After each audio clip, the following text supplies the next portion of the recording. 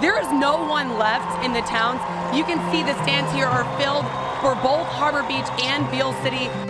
Derek Pfaff, this young man is the balance that they need.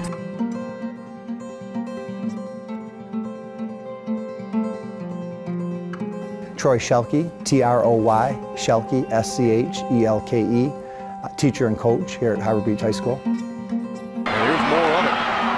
Pfaff. Another first down. Derek is one of the toughest, hard-nosed players I've ever coached. The lower half of his leg, very much less muscle than the other one. But he basically played on one leg his whole career and gained 1,000 yards his senior year, so just incredible.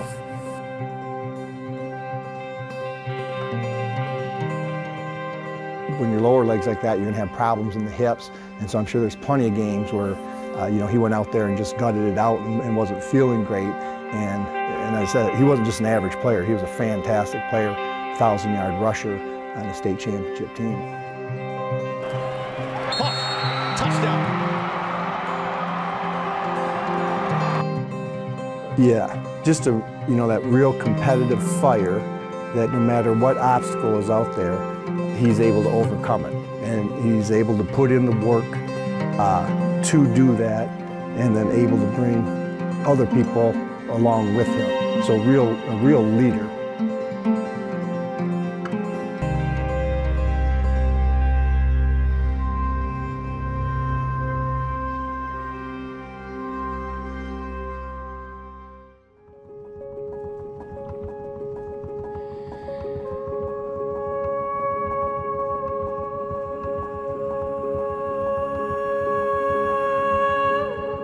Small communities come together. When tragedy happens, everybody bands together. In Huron County, it's second to none. I feel like Harbor Beach is community. We help each other out. We all look out for each other.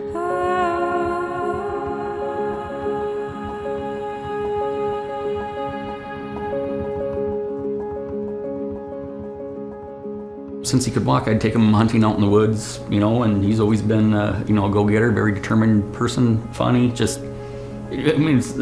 ever since he could talk, just kind of a little smart aleck, but just great personality, everyone liked him.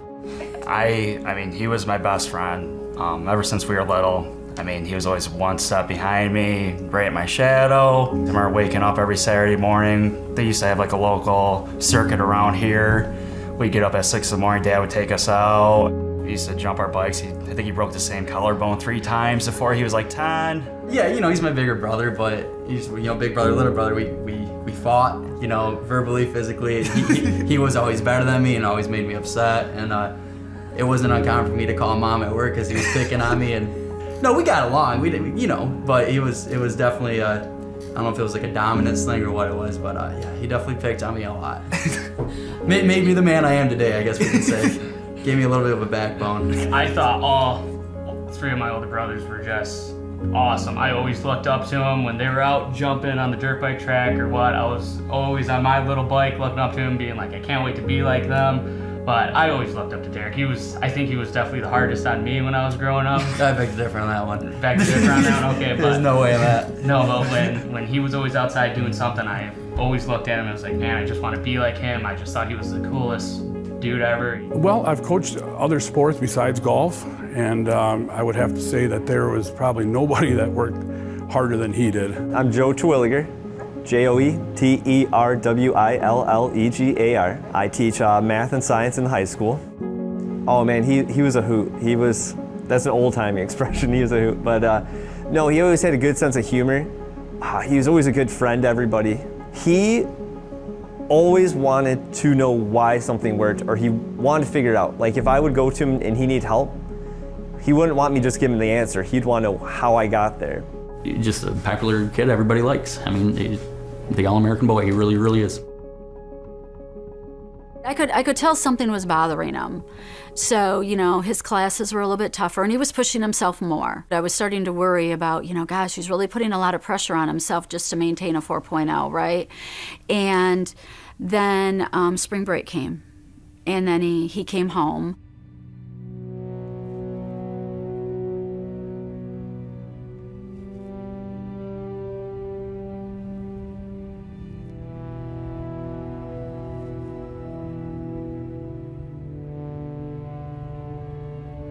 It was around 1:30 in the morning, and just went in and was gonna, check on Derek, and I opened up his room, and he wasn't in his bed. And that struck me really strange. And so I came flying down the stairs and said to my husband, "Have you seen Derek?" And he's like, "No." We couldn't find him. We did not know where he was, what happened. So I was running through the house and scrambling, and my husband went outside, and I heard this loudest scream that I have ever heard in my life. And my husband just started yelling and screaming, "No, Derek, no, no." Yeah, that night I got up to go to work about 2 in the morning, and we knew he was not in the house, and then I came out, and right here is where he laid. It's right here, and I yelled into Lisa, the wife. I said, "Don't come out here." I found him. I said, "I called 911," and I didn't know where to take him in, and that was a miracle right from the get-go too. I threw him in the back of the pickup, and I found out later from the paramedic that good thing Jerry knew what he was doing. If I laid him on his back, he would drown in his blood of 2 miles to get uptown even. Watching Jerry pull him and putting him in a vehicle to get him up to the hospital, I called 911 and just started yelling in the phone for no reason. I just didn't know what to do. I was completely lost. I truly believed Derek was going to die that night, and I called my mom and dad, and my dad, I told him to please go get Father Bill. I wanted Derek to have a final blessing and his last rites, and Father Bill came up, and Father Bill was the only one allowed to be with him. He was knocking at the door, and he kept knocking, and I was in the bedroom, of course, and I said, "Okay, I'll be there, and he kept knocking, wanted to make sure I heard him, and then when I opened the door, and then I saw who it was, and I recognized him, and then he told me about his grandson being down at the hospital, wanted me to come down there, and so I went in to see him, and I prayed with him and gave him the anointing of the sick.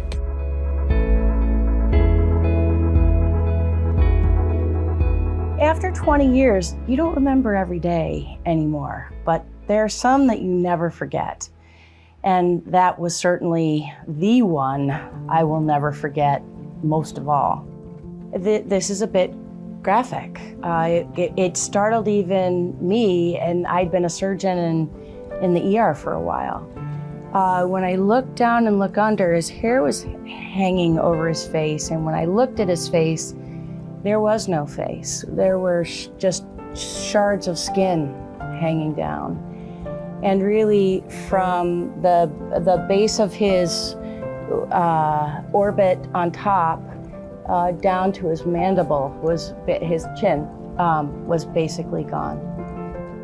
I noticed that he was still breathing, so I took the wheelchair and went down to the trauma bay, and the nurse grabbed his feet and I grabbed the rest of him and pulled him up and over the arm of the wheelchair and onto the gurney. And at that point I watched him, and he was no longer breathing. When someone stops breathing, you put a mask on their face and you do what we call bag them. You force the air in through the bag, through a mask. Well, with Derek, of course, you couldn't do that because there was nothing on which to create a seal. I was at the head of the bed, and I stopped for a moment, and I just said a little prayer and said, "Please, take my hands."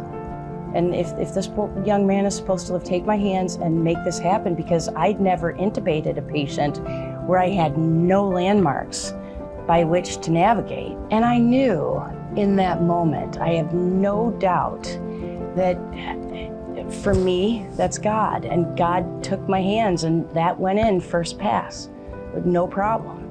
And I just knew that that young man was supposed to live, and we had just gotten some really big intervention. And so then you can attach to the tube and start to bag, and sure enough, his lungs filled up, his heart started, his blood, everything started to happen from there. And I thought, wow, there's no doubt in my mind, this young man's meant to make it. As I was wheeling down, I asked a nurse to call Life Flight, and they weren't flying, which happens fairly frequently out at Harbor Beach because of the heavy winds and snows and decreased visibility. So there was no ability to airlift Derek out, which means a long ambulance ride down country roads in the winter, some serious stuff. So I also knew that we had to get him stabilized enough to be able to manage that ride. And we need to have some prayer for Derek to be able to survive that transport. A nurse had to volunteer for that transport, and boy, what a scary thing, right? But they did it, and the nurse that had to transport Derek had to hold the tube steady for that entire bumpy ride in the back of an ambulance because there was nothing on which to secure it properly. Everyone was really shaken by this, and one of the officers went out to the house with a garbage bag and shoveled up a lot of the snow where Derek had bled because he didn't want his parents to come home and see the blood in the snow. And I thought, wow, you know, what empathy this man. He didn't have to do that. That wasn't part of his job. He did it because it was the right thing to do, and he wanted to decrease the pain of these parents in his community.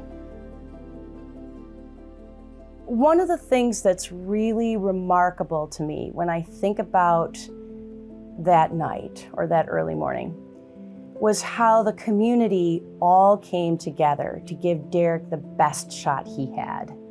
It was the dad scooping him up and getting there as fast as he could. It was that beautiful nurse who went out in a cold Michigan morning with a wheelchair. It was the nurse that every person in that emergency room that helped resuscitate him. It was Father Bill communicating with the family. It was the ambulance driver going like mad. It was the police to allow the trip to go quickly and then dig up the snow to prevent some heartache. It was the nurse who held the tube through an entire ride to make sure that Derek received oxygen. So I've watched a community really become a cohesive unit to help this young man. The first time we actually saw Derek was when he was transferred to Flint Hurley. You know, everyone started crying. I started crying, and you know, I'm gonna lose my brother. You know, I'm gonna lose my big brother. He's gonna die. That's what I was just told. And Mom grabbed us and she said, "You want to go say your goodbye?" And we said, yeah. And she said, it's really bad. Like, it's winter out, you know, it was in March. She said, put your winter hat over your head. I don't want you to see him like this. So I remember me and you both put our hats over our eyes, and we held Mom's hand, and she walked us to the room. And she put my hand on one of Derek's hands and yours on the other. And we both said our goodbyes. And, you know, I remember I lifted my hat up, because, you know, just curious. And then I saw him there. And it's just like an overwhelming feeling just seeing something like that. Like the most gruesome horror film you could ever imagine. Like we saw it right there. And it's different when it's your brother, you know what I mean? I remember walking in with my hat on, you know, already crying and stuff, and I peeked too, and then I don't know if the anger came over. I kind of started yelling like, Derek, why'd you do this? It's like killing a part of your heart, because your children are your heart, and seeing him laying there, there was nothing I could do for him, and I just broke. I was just completely broke. Just asking God to take him to heaven, just take him to heaven and be with him, and to give strength to our family, help us figure out how we're going to get through this day to day, minute to minute. They made the decision. You know, we said our goodbyes. They flight carried him to Henry Ford because that's where organ donors take place. Apparently that doesn't happen in Flint, so they flight carried him down to Henry Ford so he can be an organ donor. And the next morning went back down to the hospital, and they were trying to get Derek to recognize voice or to move, and he's not doing anything. And I remember my sister yelling, Derek, Michael, move your foot. And he moved his foot.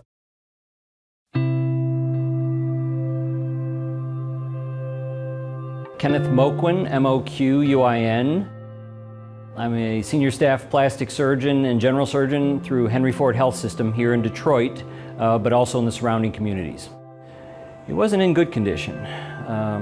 Derek had a very serious problem, both to the eye and also what the eye couldn't see. In other words, he was damaged on the inside and the outside. Fortunately, he was treated by very good people out in the field, and they were able to secure his airway and keep him alive and get him to our institution. And so once I took a look at him in the intensive care unit and reviewed some of his tests and all that, I had a very brief discussion with his parents to introduce myself and the team and all. And I would like to plant the seeds at that point in time that we're not entirely sure what path we're going to be taking yet, but we're going to figure it out. And I said, if the path is a path to being able to rebuild things one day for him, that path is going to be a very long one. There are family members who cannot, for a number of reasons, sometimes even look at someone, let alone interact with them, hold their hand, even if their hand isn't injured, speak to them, eventually maybe help feed them, care for them at home, care for them at a hospital. And then there are people who take a deep breath and say, we're going to do what we have to do. And I think initially Lisa was someone who, rightfully so, was utterly traumatized. I mean, she was devastated, and so much so that she was almost paralyzed in terms of her personality. And I didn't know Lisa until a number of days that Derek was here, when I think he was in the intensive care unit, and some of the bandages covering almost his entire face either partly or wholly fell off to the side, and Lisa accidentally saw things, and that was very traumatic for her. But that was, I think, a turning point that I saw in her, where she then was the other type of person where she took a deep breath, and ever since, through all these years, she has been his caregiver. She has been his advocate. She's his mom. I wouldn't expect anything different. Derek's a comedian. He cracks jokes constantly, and many times he won't try to be funny, he's testing the waters. And he's really notorious for this in the pre-op area and the post-op area with the nurses and the anesthetists, where he sees them enough, he knows some of the buttons that he can press, and he'll tease them about sports, he'll tease them about personalities, he'll tease them about just daily goings-on in their life. And so he really became an integral part of Henry Ford Hospital. Happy birthday, dear Derek. Happy birthday to you. Happy birthday. Absolutely, he was a football player. He gave me this tie for one of my birthdays. This is his initials and his number from football. I saw some of the pictures from before the accident where he's an avid football player, a pretty good one. Nurses on the floor will come up to me on their way home, walking out to the parking lot saying, I haven't seen Derek in a while. What's going on with him? What's the next step?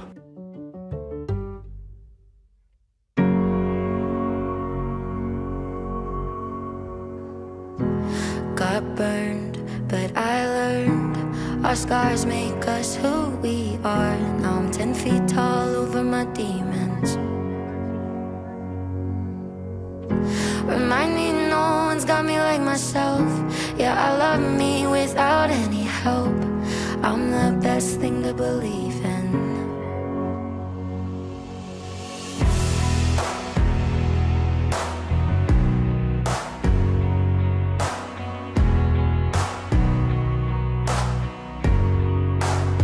My name is Dr. Rizal Johan. I'm a plastic surgeon at the Cleveland Clinic, and we're actually part of the team that is successfully performed the first U.S. face transplant more than a decade ago. This is going to be our fourth one in the Cleveland Clinic, and we have the opportunity to meet with Derek, and Derek is a very, very special individual.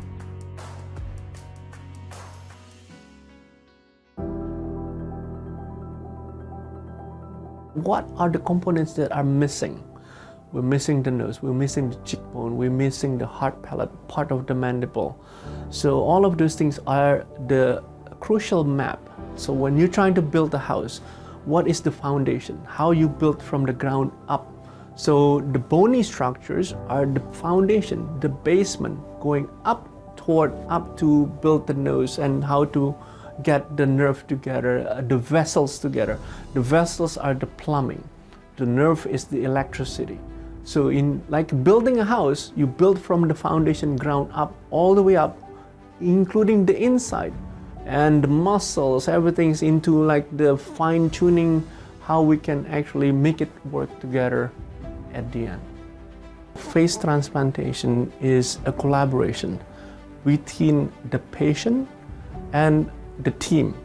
The team of not only the surgeons, but also the whole treating team in terms of the rehab, the psychosocial, and but most importantly is his willingness to go through with this, as well as the support system around him.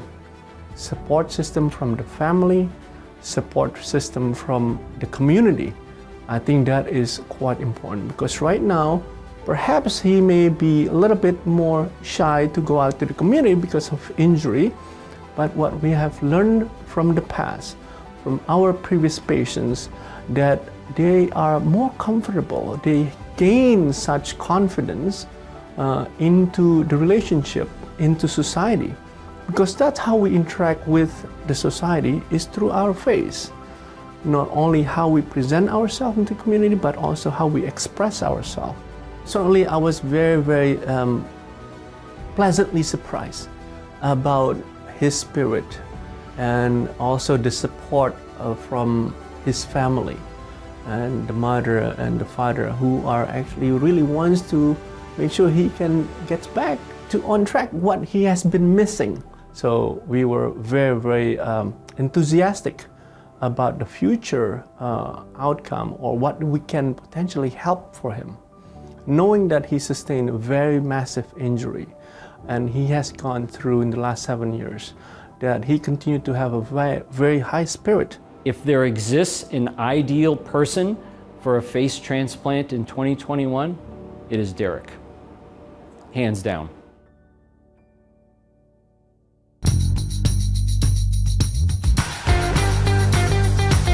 He dedicated himself to the program that we set up for him, which included stretching, cardio, which we built up on the treadmill, just went from steady state walking to hill intervals, and now he's actually jogging. He's done strength programs, you know, his strengthening, he's improved every week. He's so resilient, he pushes through.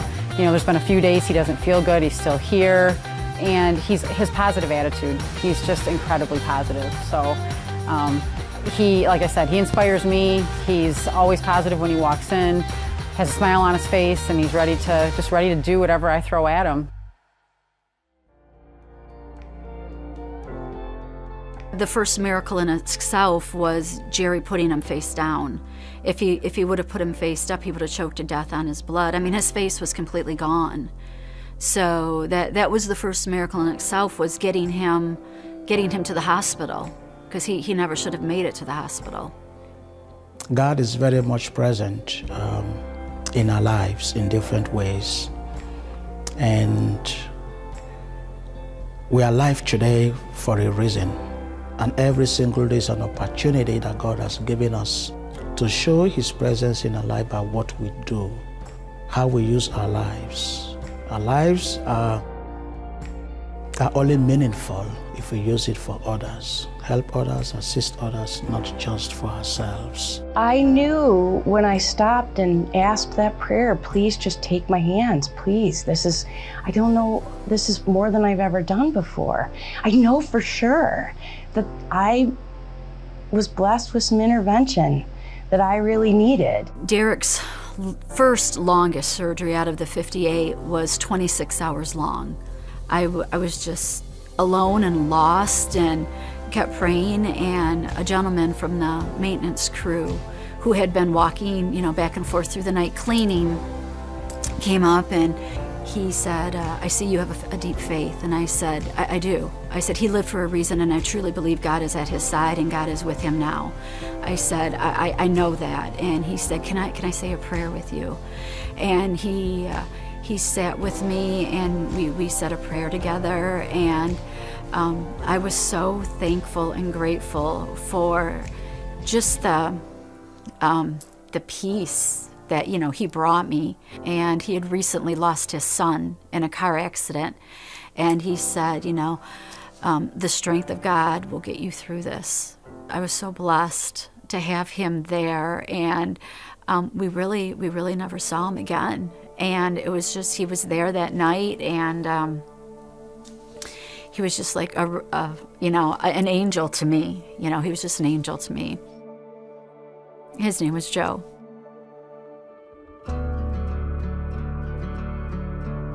He loved pizza. You know, I just want to get back to the day where, you know, we're back to normal here, and I can have a slice of pizza with him. You know, I'm really looking forward to that. So hopefully one day soon. There's no doubt in my mind, you know, when this is done, he's going to tell his story to save lives. How many people will this young man touch and help?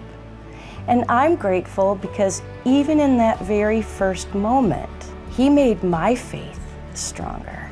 And that's affected the rest of my life. I think a face transplant would be not a path to happiness, but I think it would elevate the happiness and allow him probably to touch more people about his story in life compared to without the face transplant. And I know it's, you know, in him that, you know, great things are going to come from him, and great things can be changing one person's decision in life. Thank you to everyone who has helped me. Look here I am today without them. Family, friends, just everyone. I appreciate it.